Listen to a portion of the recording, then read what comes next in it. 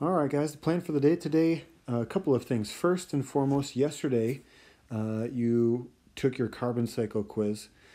So, like we do on these bigger quizzes, we're going to give you an opportunity to get some points back. So, what we've done is in this cycles folder is given you the carbon cycle quiz corrections. For me, they are right underneath my carbon cycle quiz. So when you open this optional activity up, you'll find the attachment, which I'm going to show you here in Notability real quick. So what you'll do is you'll take that file, send it over to Notability like I did. First thing, make sure you got the initial score up there, so you'll go back to your carbon cycle quiz. You could do a side-by-side with this in your quiz, put that initial score up there, and then just like always, please make sure you're following these directions so it's easy for us to give you those points back. So for each question, you're either going to put a little star for the ones that you got right, or circle the ones that you got incorrect. When you are all done doing that, going through each question for those that you got incorrect, so let's say I got number 2 incorrect, you're going to go over here and complete that entire correction question. You feel free to use your resources. Go back, take a look at videos, go back, take a look at notes, activities that we did, and fill in those quiz correction questions. Remember, just by doing the quiz correction questions doesn't mean that you get the points back. You need to do them correctly. That is that for the quiz corrections. I want to be very clear and make sure that I let you know that this is optional, okay?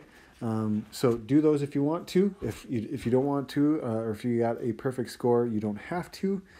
Turn those in, upload that Notability to Schoology when you're done.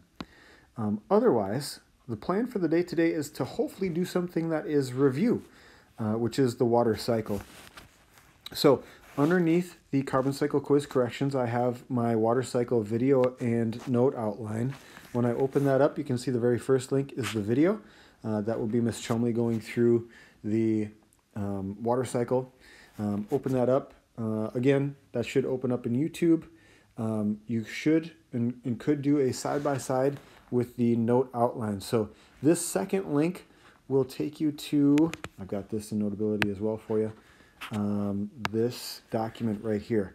So this one's a little bit different. You know, we do have our fill in the blanks down here, but unlike the carbon cycle, your diagram is going to go here, and it's not really drawn all that much for you.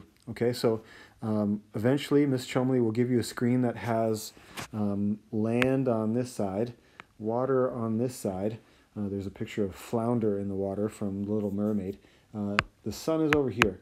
Okay, so what you'll need to do is make your picture in this area look like what Miss Chumley has. Okay, because she's going to then draw arrows showing different processes like precipitation and evaporation for the water cycle.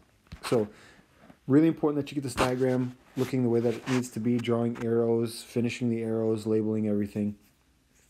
And then down here, like always, are your fill-in-the-blank notes, and she will be giving those to you as you go.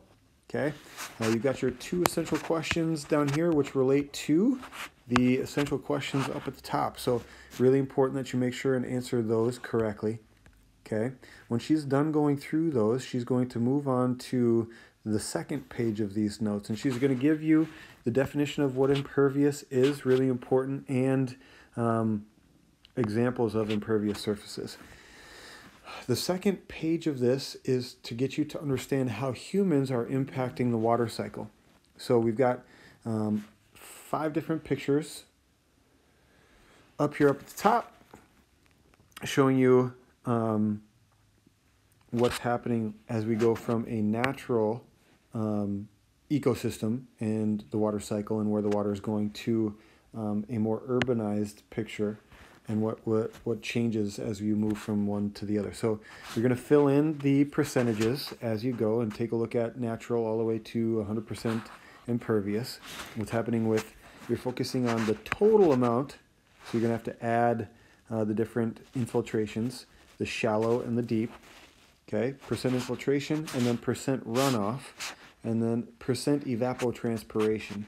Okay, seeing how that changes, and then down here there are 6 questions to answer.